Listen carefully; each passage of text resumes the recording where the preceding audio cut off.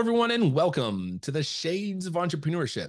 This is your host, Mr. Gabriel Flores. Today, I'm here with Justin from Empire Flippers. Now, folks, we've been chatting, so we're already good friends. But before I talk about Empire Flippers, I'm going to introduce you. Justin, go ahead and introduce yourself. Give him a little background. Hey, Gabriel. My name is Justin Cooke. I'm a co-founder and partner at a company called Empire Flippers, where we help people buy, sell, and invest in websites and online businesses. So, Justin, tell us a little bit about your entrepreneurial journey. Let's start from the beginning. How'd you get into entrepreneurship? Yeah, so I started a real estate company with my current business partner, but this is before we got into what we're doing now. And this is during the kind of like the mortgage boom, right? 2004, 2005, 2006, and things were going quite well. We started working for a broker and then kind of went off and started brokering our own deals until the financial crisis hit. And we failed miserably. Our business failed and we had to go get jobs. So we ultimately ended up working for like a mid-level SEO company, kind of like, managers, right? Mid-level managers of this mid-level SEO company, and did a couple of years of that. And we realized, we miss entrepreneurship. We miss kind of like, wearing all the hats and being, an entrepreneur. And so we convinced our employers to let us start a company in the Philippines to become service providers for our employers. So we moved to the Philippines in 2010 to set up an outsourcing company for our previous employers. That lasted about a year. And then they started cutting back significantly on us as they started feeling the financial pain. So again, we were in a business that was basically paying the bills, but barely. And we're living in the Philippines going, what the hell are we going to do? And that's when we tried out a few things. I mean, so this is like a, win, fail, get a little further, fail again.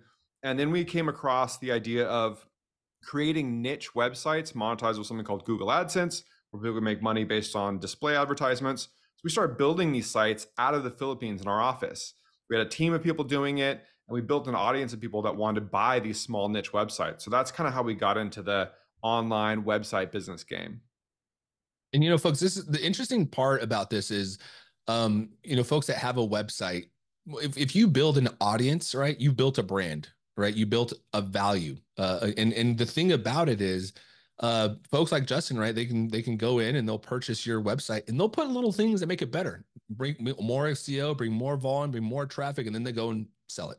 You Well, know? that's the interesting thing, the disconnect between buyers and sellers, right? So, we started off building our own kind of sites. There were small sites making $100 a month, and people would buy them for like $1,500, $2,000. They started getting bigger and bigger. Eventually, we started letting other people sell their websites with us, and it went from selling for $2,000 to 20 to 200 to now we sell anything between 50,000 to I think our largest deal was 13 million.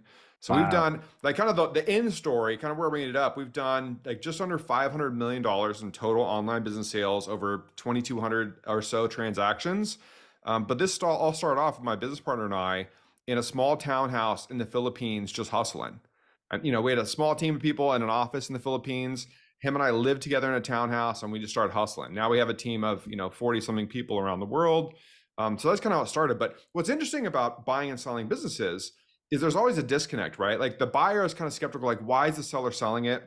The seller's like, in many cases, they think it's maxed out. They can't get any more value, or they squeeze the grape for as much as it's worth, or they have kind of terrible personal situation where they're getting divorced, or their business partner and them are having issues or whatever, or they think that the future isn't looking good for the industry.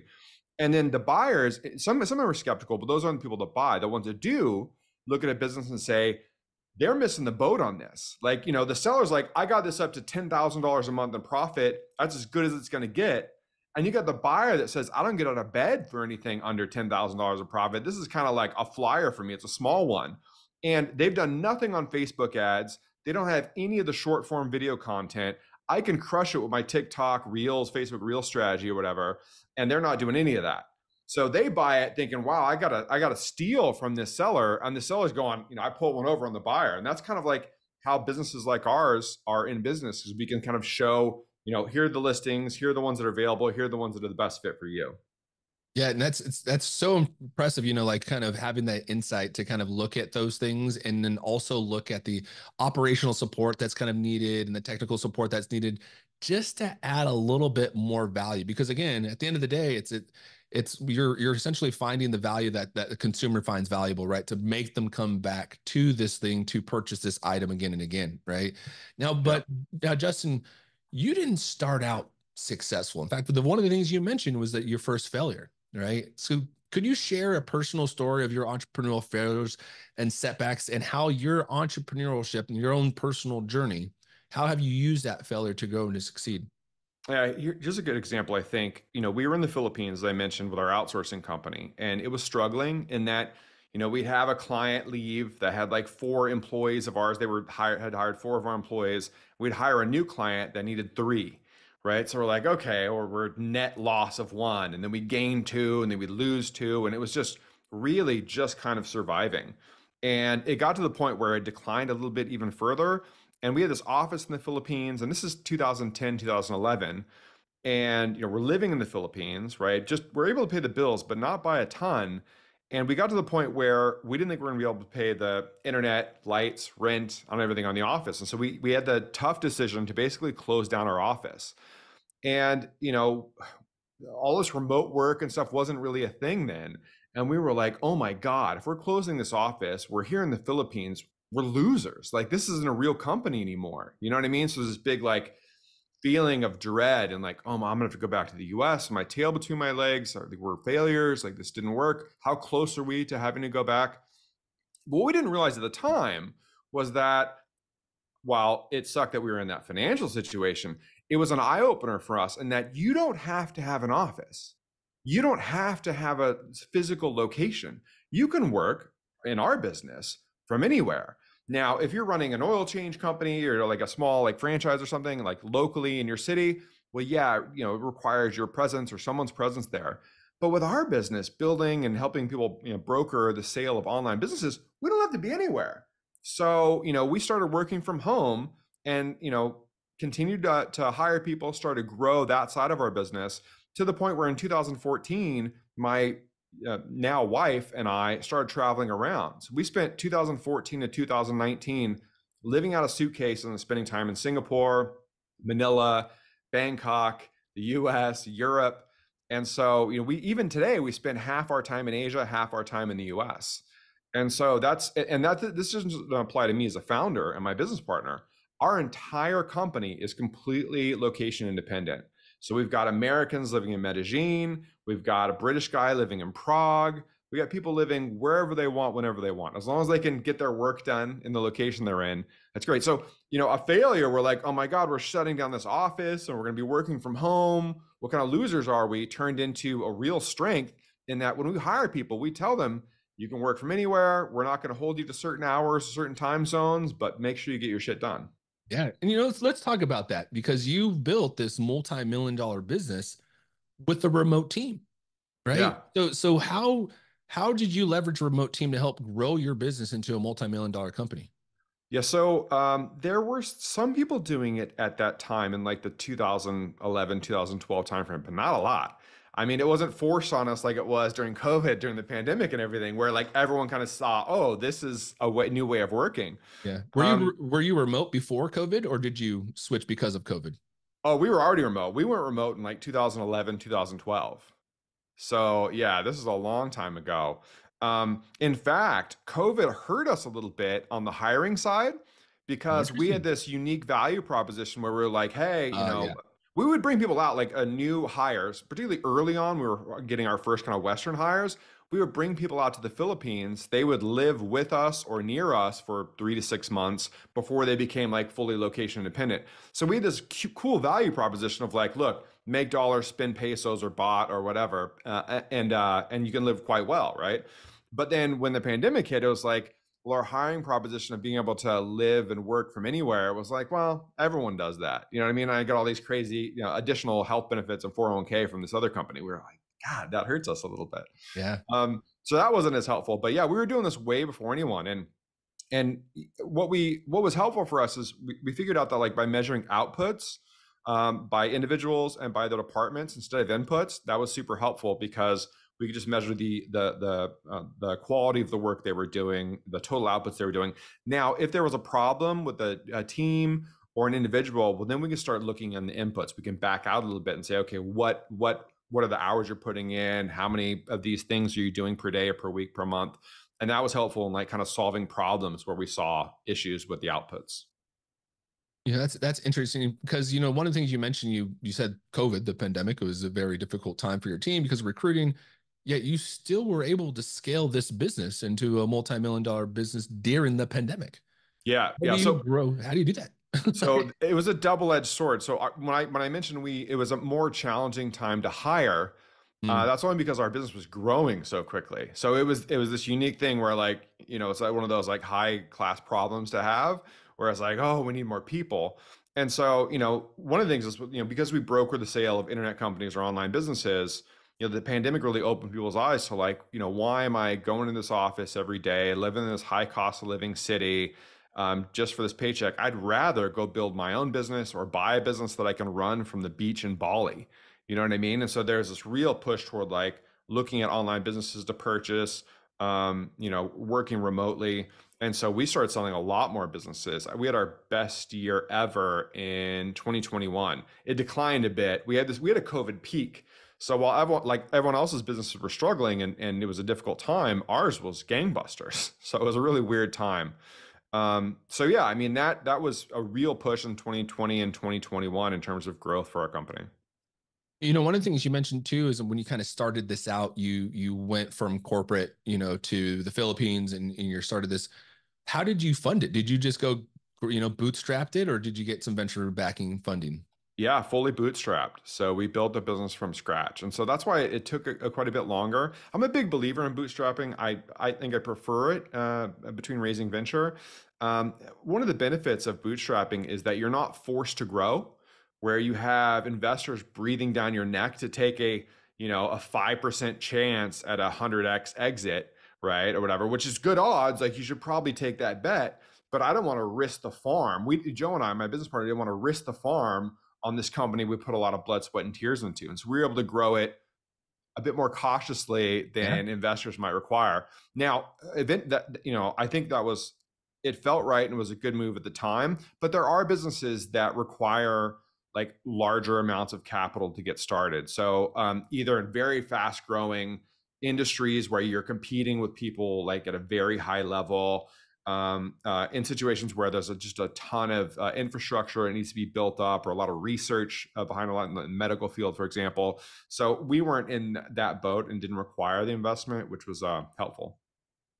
Yeah, and I think you brought up a very, very valid point. A lot of, the folks that are interested in entrepreneurship, I don't mean this in a malice way against venture capitalists, but their goal is to make money. And so when they're going in and they're helping you financing, their end goal is to recoup that money back as quickly as possible. Whether that was aligned with your goals or not makes a little difference sometimes to them. Their goal is to kind of finalize that deal and get that funding back, right? Because that's added to their risks, and they were trying to close those risks as soon as possible. So again, to each their own. Everybody should go down every route they want to explore, but just be mindful when you're going down that venture capital route, making sure that the venture capitalists you are working with, their goals align with your goals, because Yeah. at the end of the day they're usually not just investing in you as an individual, but they're also investing in your brand, your operations, right? If they see something of value within the organization that they can improve, like Justin mentioned, you can come on the website and just put a little tweaks here or help a little operational support here, and now you got a viable multi-million dollar revenue business. If they're able to see that, they'll do it. But again, sometimes it comes at the cost of the entrepreneur's own kind of mission and driven and values. Well, that's true for raising investment and working with like VC funds or private equity groups, or whatever. It's also very much true for selling your business, maybe a little less so, but there's because we saw a lot of online businesses, and depending on the business, you're going to have some involvement in the transition of the business. Potentially, they're going to hold you on because you're going to retain seller equity, and they're going to need you in an advisory or an employee position, or just to help them reach earnout targets so you can get the rest of your money out or whatever of the business. So you're going to work with this investor or buyer. So you need to make sure that you're vibing, as the kids say today. But like, you need to make sure it's cool, right? That Yeah. you agree with their mission, that you think their strategies sound like it's important. And even if it's an all cash offer, there's going to be at least a couple of months, typically a couple of months transition where you're going to want to make sure that you guys are on the same page. So yeah. Yeah, very, very, very good point. Starting your business obviously has its rewarding moments. What are some aspects that you found relatively easy or enjoyable during the early stages of your entrepreneurial journey? I liked building an audience, right? Building traction. Joe and I had always kind of operated in business, which is wrong, but this is how we thought. It was like, look, if you find something that works, that makes money, shut your mouth, make your money, don't tell anyone about it. Like, just kind of like keep it quiet, keep it silent, not really transparent about it at all. And we had an opportunity with Empire Flippers because it was kind of like a side gig, something we were trying out. It was more of a trial of something than like everything, of ours initially, because we still had our outsourcing company that was kind of making the main money, making our, paying our bills. And so we were able to like try something. And what we were able to do is like, we had this way of building sites that was profitable. And instead of just shutting our mouths and building them, we said, look, why don't we just talk about it very publicly? We're not going to hide it behind a paywall. We're not going to charge people for the information in an ebook or a course or whatever. We're just going to lay it all out there. Here's how we do our keyword research. Here's how we build our websites. Here's how we monetize them, everything. And 90% of the audience, they're not going to buy websites from us, but 10% will. And so the more we build that audience, the more buyers we're ultimately going to build for what became our marketplace. Now, the cool thing about that is the 90% didn't buy from us, but they were following our process and shouting to the rooftops about, this is cool, these guys are on to something. And so they'd help promote our brand through word of mouth without our doing anything. And so we end up meeting a bunch of future partners out of that kind of content, whether it's through our podcast or our blog. And we talked about failures we had where we got sued, where we got scammed. We talked very openly and honestly about these things in our business, and it really resonated with people. They were like, damn, that's real. Like, I've gone through that, or I've been through a situation like that. And that's the shit you don't talk about, is the stuff people want to hear. You know what Yeah. I mean? Yeah, it's true. In fact, that's a great point and kind of leads me to my next question. Entrepreneurship comes with its fair share of challenges. What are some of the biggest challenges that you face in your entrepreneurship kind of profession? Yeah, I think, there's a whole bunch. I mentioned shutting down the office was pretty terrible. Yeah. One of the things we dealt with more recently was Joe and I had gone through the process of potentially selling a portion of our company, right? It was a little less than 50%. And we were deep into it, 9, 10 months. And, even though we advised people on selling their business, we used advisors ourselves, and we were, in the process, met with their management and the private equity groups multiple times. We had our whole management team kind of, everyone's remote. So we had to fly them all into the Oh, US a wow. couple of times and put everything together. It was a real hassle. And we got toward the end and the deal didn't happen. And this was Damn. January 2022. And we had been through a 9-month process. We were, a couple of weeks away from, finalizing the APA and getting everything done, and they bailed. Smartly, I'd add, because our business declined after that. But so a smart move on their part, but horribly devastating for my business partner and I. I mean, just put us in such a funk. And so we had a problem where we were rudderless, we were captainless, and we kind of like pulled back from the business to some degree. We'd already pulled back a bit over the years, but pulled back even more. And so we left this situation where our management team was kind of like vying for leadership, and we weren't kind of like filling the leadership role. And they were frustrated with us about that. And they were kind of competing against each other because we were like, we don't know what's going to happen. And so this is kind of a very specific problem, but us kind of going through that funk and leaving our business kind of rudderless left us in a position where our managers were competing against each other and working, my business partner and I, to see who would kind of come out on top and run stuff. And that until we figured that out, it took months in our funk to kind of like come out of it and say, hey, it's us, my business partner and I, screwing this up. They're doing everything they're supposed to do. They're trying to run the business and make everything happen and like get us back on track, and we're screwing shit up. So we had to like grab each other and say, hey man, we got to get back into this. We got to figure out how we're going to run this going forward, because this isn't working. So that happened last year, 2023. And I gotta say, that's one that having that insight into understanding, like, you know what, shit, we're screwing up. We got our staff over here busting their ass and we're over here screwing around. It's us that needs to fix it. And I think, from the entrepreneurship world, that is a very difficult thing to say, right? Because in the entrepreneurship world, we're always the best. We always want to succeed and we're always moving forward. However, we do have our funks. We do have those moments. How I did think you it's guys get out of that? How do you get out of the funk? Yeah, I think it's helpful. So I try to, I don't always do this, but I try to take the philosophy of like, when something's going badly or when there's a problem, like ultimately Joe and I are responsible for that, right? Right. Yeah. And if I try to do it, it's me that's responsible for that. And even things that are outside of our control, and there are things that happen outside of your control, right? There's market conditions, The whatever. pandemic. Yeah. Yeah, yeah, right. But I still try to look at that. Okay, well, yes, the pandemic happened, but what was my or our response to it? Like, how could we have handled that better? How could we have done better there? And so, also on the flip side of that too, when things are going well, I'll pat myself on the back a little bit, take a little bit of pride in that, but also realize that there's a lot of luck going on, right? And so, people ask, well, how did you do this? And can people recreate the process? I'm like, well, yes, we worked hard and these are the things we did and it worked for us, but it's not guaranteed to work for you, right? So we got lucky because we took a lot of shots at it, right? And we continue, put our head down, got through the dip, but it doesn't, there are people that try to do that and it doesn't work for them. So I try to take too much credit when things go well and try to take all the responsibility when things go bad. And I don't always do that right. And I don't always, accomplish that, but that's where I try to come at it from. And I think it makes you really look at kind of like where you could have done better and not be too high on your horse when things are going well. Yeah, no, it's kind of interesting, right? You're kind of talking, you have this moment where you guys are down on your luck. You guys are, the business is kind of flailing in a way. How did you rebuild the brand? Yeah, it was difficult. So what we realized is we have a management team that's done a really good job of kind of running our business for the last couple of years. I mean, Joe and I are involved like from a advisory perspective, but on the day to day, we're not there. So we effectively picked someone, it's Andy Alloway, to run Empire Flippers. He runs it internally, does all the weekly meetings with everyone, and seemed like a great pick. And Joe and I, when we run into like stalemates as a business partnership, by putting Andy in charge, he can really kind of navigate a smaller ship because we were, in 2021, we were larger than we are today. And so we kind of went from going to be a much larger HR corporate company to a smaller, more nimble ship. And so we need one person that can kind of more quickly make decisions that can turn us around faster. And so that's kind of what we chose. And we still are able to advise him. What's a challenge now is determining like, when do we step in with Andy and say, no, no, no, I don't think you should do this.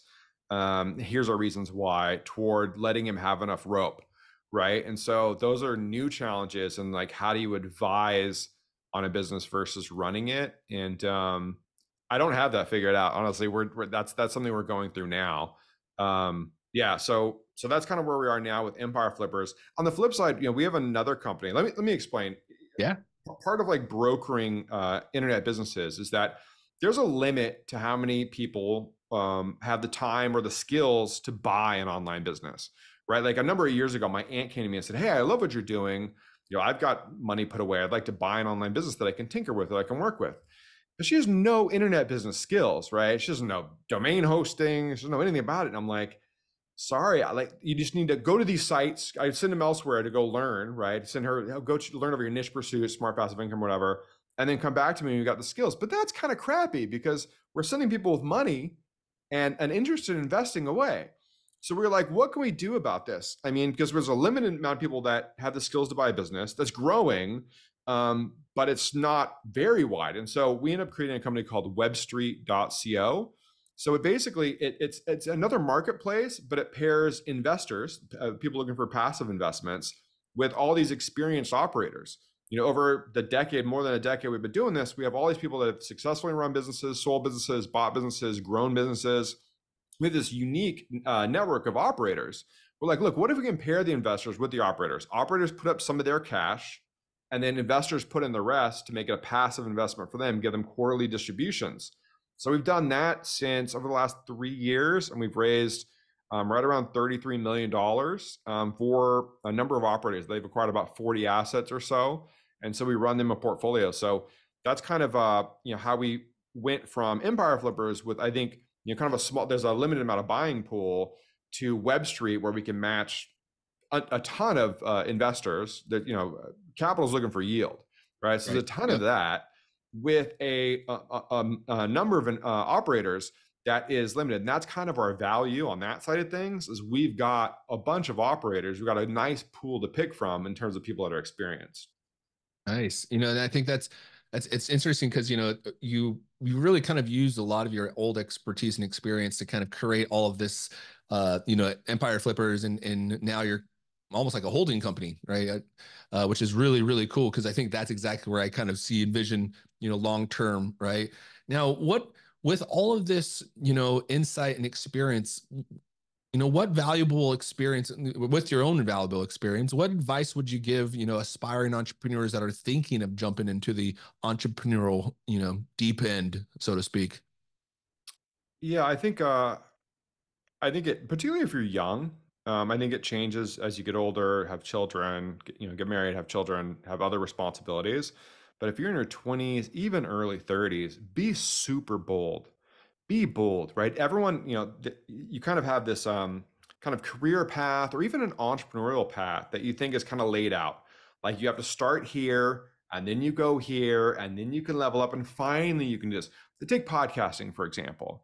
You're like, look, maybe I'll start off with like the smaller guys and then I can work my way up to the guys with the bigger audience. And then I'll have proven myself, Burger King, I'll work in the fries and then you could work Yeah. at anything. And there's no path. There's Nope. no requirement that you start off as the fry guy or you start off with the small entrepreneur. I mean, reach, right? So, I mean, maybe you're not going to get Elon Musk that first time. You might get someone else. Maybe you can get Seth Godin. Maybe you can get other like crazy, like well-known entrepreneurs on your first podcast if you really take a stab at it. So, I'd say, particularly if you're young, take a stab. I'd also say it is, and this is from personal experience, it's really nice to make dollars and spend pesos or whatever. So I know a lot of entrepreneurs. I've traveled a lot over the last 10 years. There's a lot of entrepreneurs in places like Chiang Mai, Thailand, right, which is the north of Thailand. The weather's decent, better than Bangkok. And there's just a ton of entrepreneurs up there hustling, right? And they're paying not much money. They put, $300-400 a month for a cool apartment. They're, eating $5 meals and $3 meals. And they got a maid that cleans their place for $10 a week or whatever. You go over there with 15, 20, $30,000 and you got way more runway than you would in San Francisco Yep. or even places like Austin. So, I mean, you can go over there with $25,000 and have a year and a half of runway, right? Which gives you 12 to 18 months to figure shit out and try to make it work. Now you got to hustle. You can't go over there and just hang out and, eat pad thai all day, but it gives you an opportunity if you really want to be an entrepreneur to like get more runway than you would have otherwise. Yeah, and in fact, folks, if you have not had the opportunity to visit Thailand and visit Chiang Mai, I highly recommend it. The Blue Moon Party is something you should definitely do once in your life. That is the New Year's party there, and it is phenomenal. And I also want to apologize for folks listening. I said younger earlier. I meant anybody under the age of 100 is, in my fact, younger to me. So please don't scalpel me or scold me online for saying younger, because again, anybody can be an entrepreneur at any age. You can step into and start doing this business. And I really like Justin's advice. Be bold no matter what it is you do.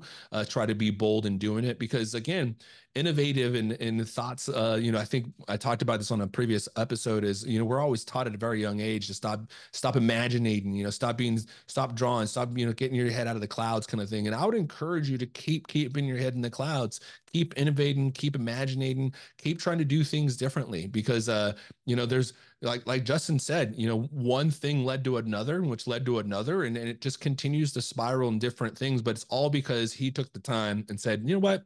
Let me think about this. Oh, wait, this is an opportunity right here that we can explore. And also failing. Failing is part of that journey as well. But don't get stuck up on the failing. Like Justin mentioned, sometimes you're gonna hit a rock bottom, but there's also people around you that are going to be there to help you bring you up. It's usually your partners, your friends, your colleagues. Sharing your thoughts and ideas is always important. As Justin was also mentioning, making sure previously I would agree. Back in the day, it was like, oh no, this is my thought and this is my idea. I can't share my thought and my entrepreneurial thought or idea with anybody because they're going to go steal it. They're going to go make the business. Guess what, folks? Nobody's going to steal your thoughts or business because it's really expensive to start a business. And if you have the passion for it, nobody will do it better than you. Yeah, that's truthfully. always cute. You know, someone's just starting off when they're like, I've got this idea, but I need you to sign an NDA, or I need this, I need these protections in place before I even talk to you about it. I mean, it's like, oh, I know where you're at. Like Yep. you're early stage, you're thinking you got this crazy idea and you don't want to share with anyone. When really they think that golden goose is the idea. Uh, that's not true though, right? The idea is the egg, right? The idea creation, the execution, that's your golden goose. That's what's going to keep delivering golden egg after golden egg. Very true. Now, so Justin, what's next? What's next for Empire Flippers, and what's next for Justin Cooke? Yeah, so we're growing. We continue to grow Empire Flippers. We're currently raising another round for Web Street. We're going to continue to grow both those businesses. We're always looking at new ideas. I think finance is of interest. I think additional finance for buying online businesses will help to raise multiples for sellers. Will help to get more deals done and provide more liquidity to the market. So I think that'd be really helpful. We're looking at ways to do that. Personally, I want to get back to doing what you're doing. I used to run a podcast and I loved it, man. I love talking to cool entrepreneurs and having a good time. I loved like getting better at asking questions. And I feel like there's it's pretty saturated, but I think I have some interesting things to say and some interesting things to like ask entrepreneurs that would provide some value to the market. So I'm working on a podcast right now that hopefully I'll have out in a few months. I love it. In fact, folks, this is a great time to plug the Shades of Entrepreneurship newsletter, where this information will be. You can visit theshadesofE.com to subscribe to the newsletter. I'll have Justin's information. We'll also have information about Empire Flippers. And Justin, please let me know when that podcast airs. I'm happy to make sure post it and kind of let the folks know, the audience know that it's available. Now, Justin, before we go, how can the audience get a hold of you if they're interested in Empire Flippers? Maybe they're interested in getting in contact with you directly. How can they contact you? Yeah, if you want to buy businesses or potentially sell your business, take a look at empireflippers.com. We got a bunch of listings there. It's also really good for like aspirationally to kind of see kind of what's out there and what business you're going for. If you're looking for passive investment and you're looking for cash flow, or you want to be an operator, you've got some experience running online businesses and you want help like raising money from investors, go over to webstreet.co, webstreet.co, and you can fill out the information there. Take a look. Perfect. And again, folks, visit theshadesofE.com and subscribe to the newsletter because this information will be on that. Justin, thank you again so much for joining the show. I really do appreciate it. Really cool what you guys are doing. I think, again, finding value in a web page and being able to flip it and sell it it's really fascinating to me. And it is a truly, I know a couple of people that have done it in the past and a very lucrative thing to do as well. So, congratulations on all your guys' success.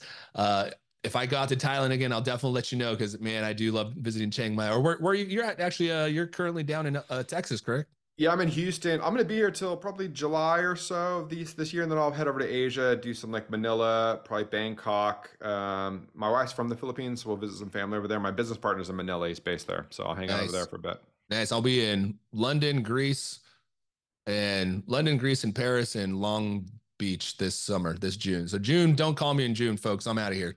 You're out. Well, thanks, Gabriel, so much, and thanks for Shades of Entrepreneurship. I think it's a great community, great channel. Thanks, buddy. Yes, no, for those listening again, please subscribe at theshadesofE.com. You can also find us on the social sites, LinkedIn, Facebook, TikTok, and YouTube. So again, you can subscribe to our YouTube channel. And if you so choose, you can join us on Patreon for $5 a month, receive these episodes a week early, as well as the issue of the book and some other valuable tips. Thank you again and have a great night.